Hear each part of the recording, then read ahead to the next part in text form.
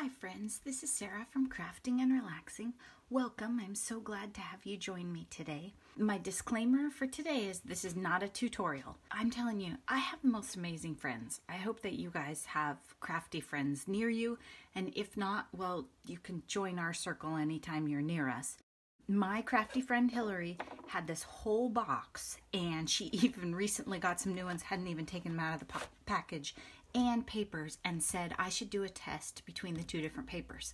So that's what I'm going to do today. You can watch it. If you're a pro, you'll laugh. If you've never seen alcohol inks before, then I'll introduce those a little. Alcohol inks are permanent, so you'll notice I'm wearing my fancy shirt today, and I have black pants on, and there's nothing permeable here. I'm working on my glass mat. If I get these inks on my countertop, they will be there forever. I should be wearing gloves, but I pretty much never wear gloves, but I don't have to go to work for days, so I should be fine. In this box, I have the alcohol inks and then the newer pearls. So Tim Holtz came out with, at Creativation this year, he came out with the pearl, alcohol pearl. Those have nice glistening effect, sparkling, right? We all want sparkly, shiny pearl. You have to shake them, even more so. Some people recommend you keep them on their side so that they don't go down to the bottom as far and it's easier to shake them back up, but I think this box is too cool. This box is, I think she said it's essential oils made by Terraslate. So if you have a friend who sells essential oils, ask them if you can have their box, because alcohol inks fit, the liquid pearls fit, the enamel accents, pretty much any product made by Ranger, stickles, glossy accents, they would all work in here. She also has blending solution and the little pads. I've only played with alcohol inks, I think once, maybe once. I can't remember if I showed you guys the project or the product at all.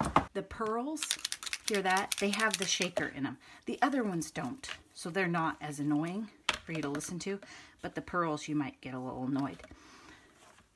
Alcohol inks, you want paper that will move on.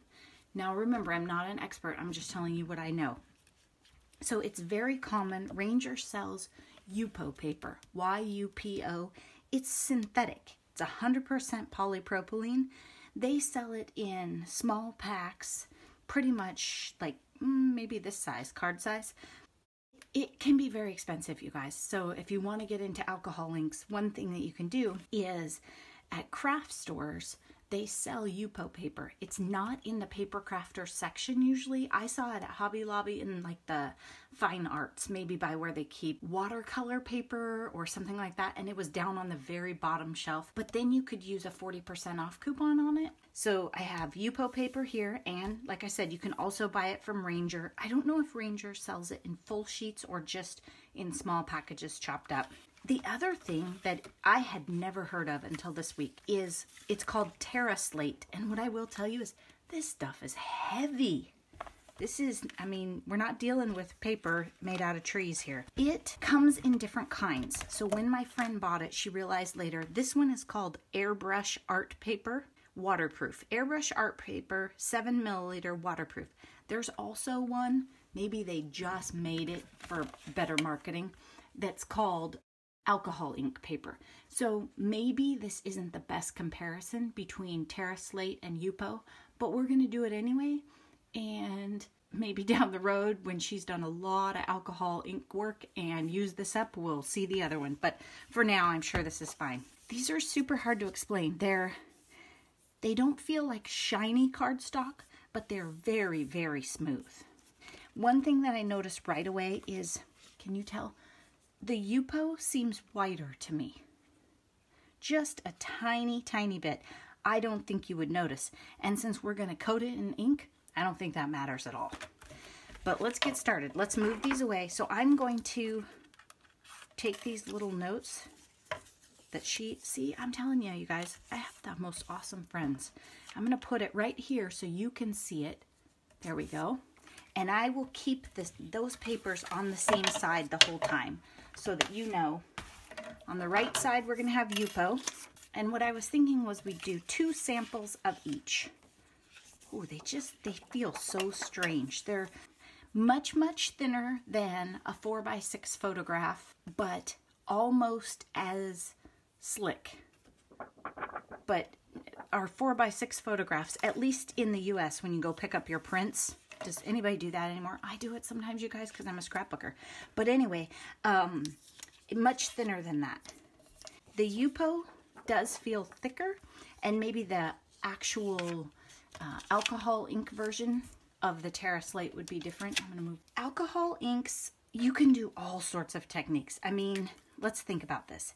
The other thing, oh, you guys, I want to preface this right now. When I show you cool new products, this is another example. You know how I try and warn you? Like, we did some embossing one day, and I said, okay, you'll be $50 into this before you know what hit you.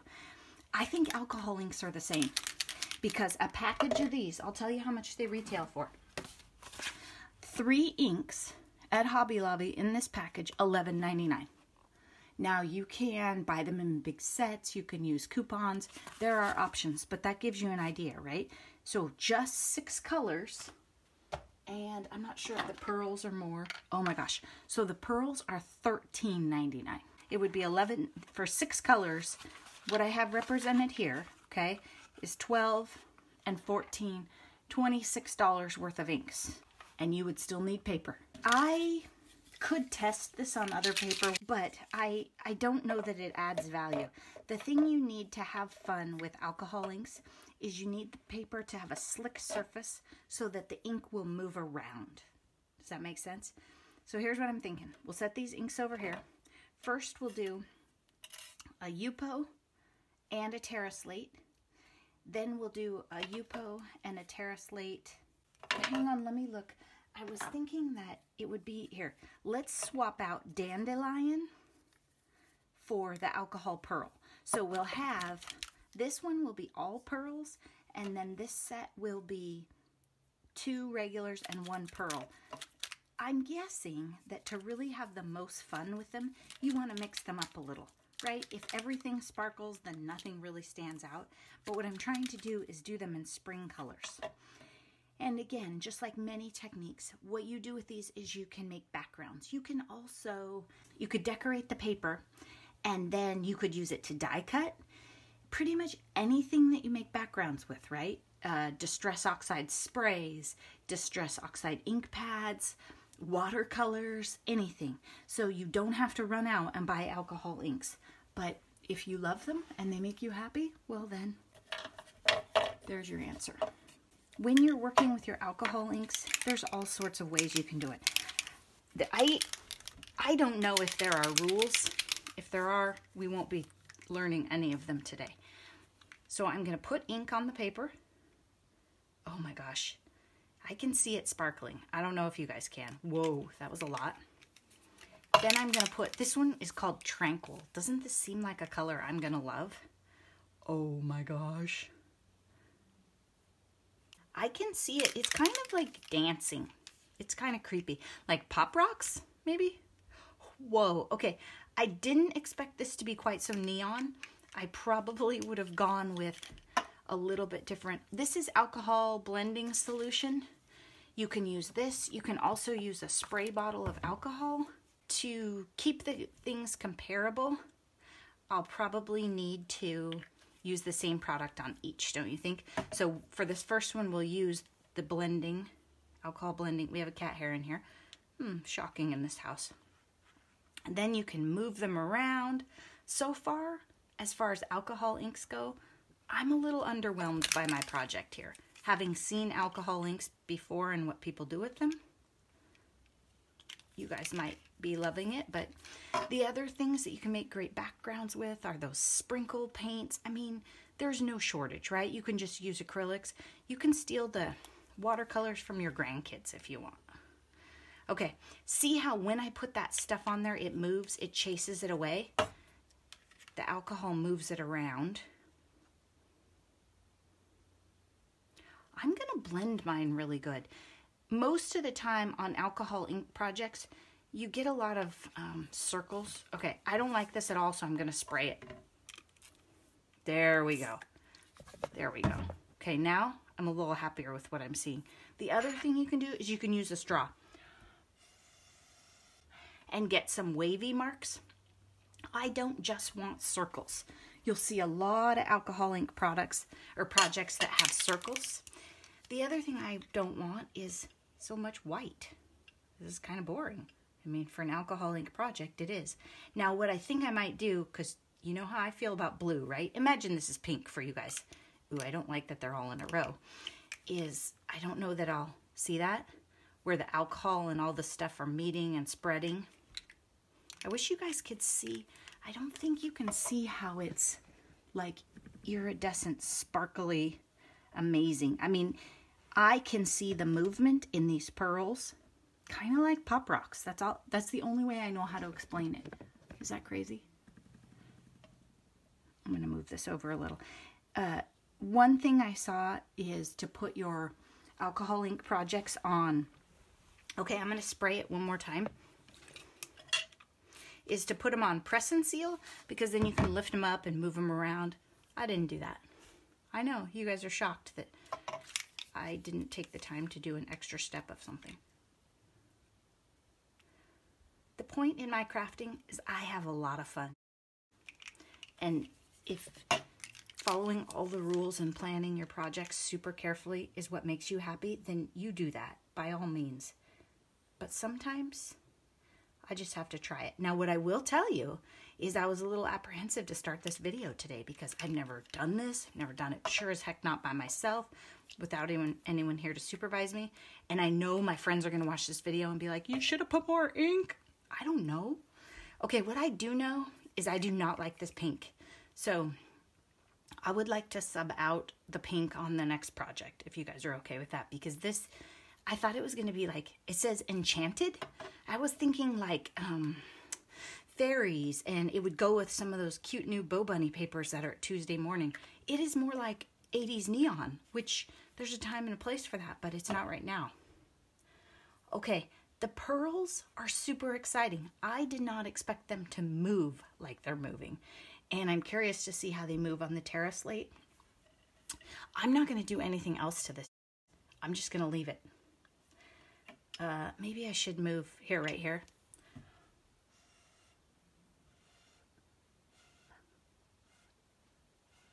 My blue was a little too circly, right? I didn't like that. We can't have it like that. My friends would say, you got to hit that with something. Okay, there. Okay, just an idea, right? Total beginner. I don't think you can make a bad alcohol ink project. I think one thing about these is I might be a little too cheap with the inks. I don't know. Now, shoot, I should have written down the sequence. I put the inks on first, so we'll do that on the next one. You probably would get a little better movement if you sprayed it with alcohol first or put the blending solution, but I think we need to follow. Now let me see if I can find a different pearl, because that is wow. If you guys want somebody who does all their homework and preps for videos all the time, remember, that's not going to be me. Wild plum. Oh, I can hear Andrea yelling yes. I wonder, yeah, this looks more purple. Okay, I was trying to keep the colors springy, but this went too far into summer, so we'll just go more purple. I know, Andrea. She's cheering. She wants us to use green too, but I'm just not going to do it. That's the Yupo. That's the Terraslate. I don't know if my skill level is really going to show a difference in these papers. I mean, I think, you know, that's a factor too. Oh, wow.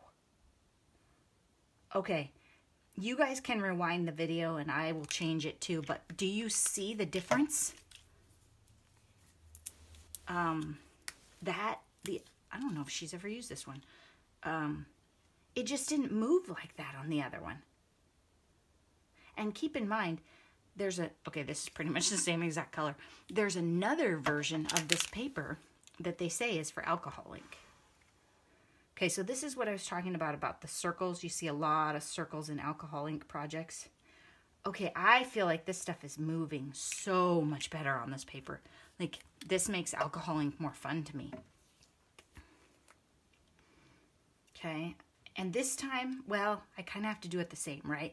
I was going to try and not put streaks of this stuff, put more circles of it, but I do want it to be the same.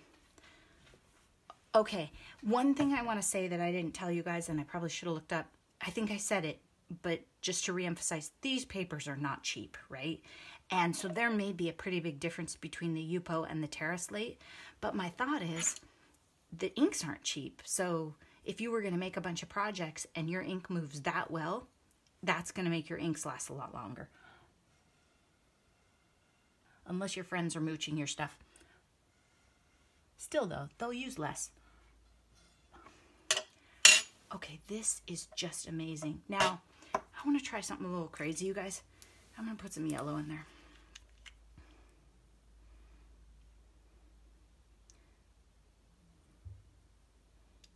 Oh, so that's one thing that's really fun about alcohol inks, is it just doesn't get as muddy. Look at those colors. Okay,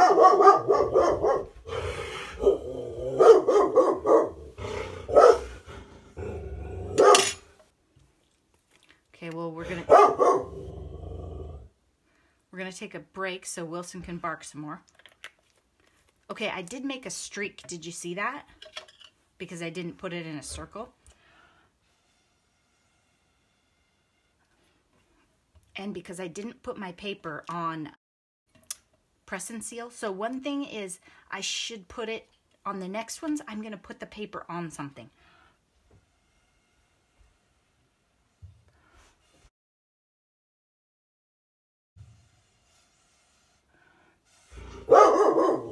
Don't mind Wilson.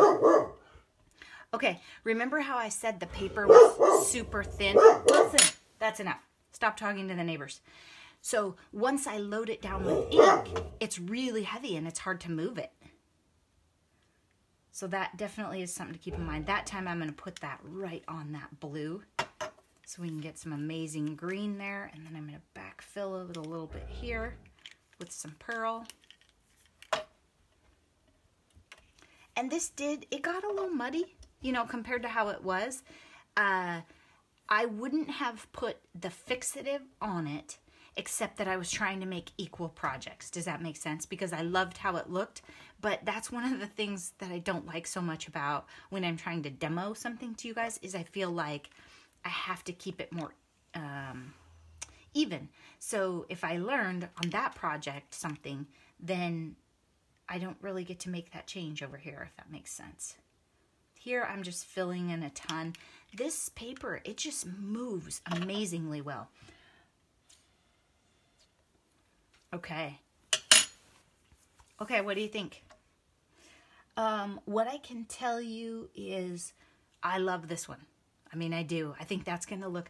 I might use that to die cut flowers, because I'm totally hooked on die cutting flowers out of everything right now. I think you guys have seen that. Or butterflies. That would be really neat too if you did two pieces of paper the same or similar, and you used one as your background and maybe even scraps of it for another one, and then you had a die cut butterfly. Now this one, I don't like the white showing, but I think if, oh, you guys, you know what else would be super cute? Take some dies like this, hello, and cut your cinnamon out in white and then use it with that. So I am going to leave the bits of white that I have there. Thank you or hello. That would make beautiful cards. And I think I'm going to do them different. On this next one, I'm not going to do it one at a time. I'm going to set them next to each other, and then I'm going to drop them at the same time, just so you can see consecutively how they move. Okay? I'm going to show these to you. And then we'll look at them when they're dry too. But I think the thing is, how much do you want your projects to move? Okay, so you know, Yupo's on the right. We're sticking with the same thing. Now, I don't think you necessarily want to put them on top of a paper thing. Don't do that. That's really dumb. But I don't know what else to put them on, and I want to be sure that I can move them. So we'll just try it. The other thing is doing multiple projects at once. I might not want to tip one and I'll be forced to. That's okay. We'll just wing it. Here is pistachio. And usually what Tim Holtz does is when he releases colors, they might not have come out with pearl and everything yet. But I like pistachio, so we had to use it. Okay, I'm doing 2 drops. Here I'm going to do 2 just to see. It starts to move. 1, 2. Yeah, the Terraslate is amazing, you guys. If she gets me hooked on alcohol inks. Okay, then some coral. The pistachio, if you're familiar with his colors, these are, did I not mix these?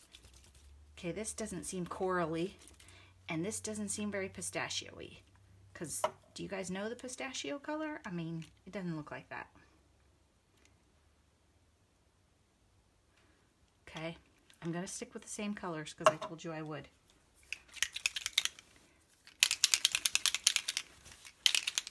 It seems really orange, but I like it. I think it's interesting too. I feel like the colors, because they stay so thick over here, they just don't, I don't know. I don't like them as much. Okay, here I'm using a lot because I want to lighten that project. Oops. Lighten that project up. Keep your bottles vertical, otherwise you'll shoot the project. Look at how that yellow pearl is going right over the top of that one. Just look at the difference in those 2 projects, you guys. I did not expect this to be such a different comparison. I didn't expect it at all. Okay, now this time, let's use the alcohol spray. So what this will do is it'll hit light over the top. Ooh, maybe it has different settings. Well, apples to apples, right? Okay, oh, look. Can you see that? Yeah, look at that. That is amazing. That I love. I would love that with summer papers. And I kind of like the amount of white that's showing on it. It doesn't even bother me. This one, we got to do something about this or we're just wasting ink. So let's move this around, see if we can turn this into something that doesn't look like that. Okay, maybe when I said everything with alcohol inks turns out good, I just wanted to prove to you that that's not always the case. I don't know. But this one is not good. I'm not going to put any more pistachio in it because I think that's way too green. And I'm going to see if we can save this project with some dandelion. Because there's so much of that yellow pearl in there already. No, it's just ugly. I don't care how you look at it. It's just ugly. Okay. I'm not going to edit that out. I'm going to let you see it in all its beautiful glory. Now, what it might do, see, and then I got that on my hand. I'm going to put that on my black pants. What it might do is it might make amazing summer die cuts, right? You can cut things up and then they're beautiful. So, how could we save that, you guys? Let's put a splash of blue in that one because the yellow just can't fight the dark colors in it, and maybe the blue will make nice greens and turn it around a little. Yeah. Okay, I'm going to leave this one. I love it. I love the circles. I love kind of everything about it. And I already know which papers I have to go with it. This one is really not the ugliest thing I've ever made. Does that make you feel better? Okay, the blue, I do like the blue in it. That helped. Let's try putting this stuff on this one and see if that helps it in any way. It should give it, if I just drop some nice circles, if nothing else, it'll give it some nice texture.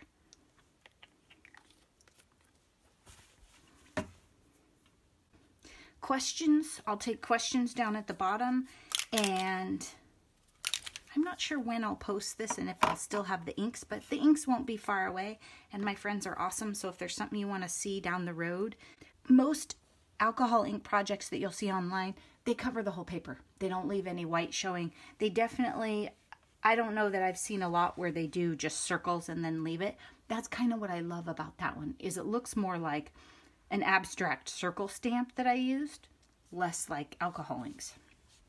Okay, can you see the shimmer? It's probably blinding the camera, so then it's too dark.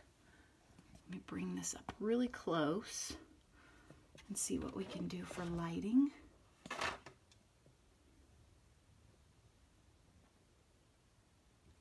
Well, It reflects enough that you can see the aught light in it, huh? I think those pearls, I think if you're going to buy them, definitely get some pearls. Pay the extra couple dollars. But the colors are really dark. So one thing that I would like to figure out for spring is how to lighten them. And maybe you cover the sheet first with the alcohol and then it thins them out more. Hope you're having a great week. Thanks for watching. Bye-bye.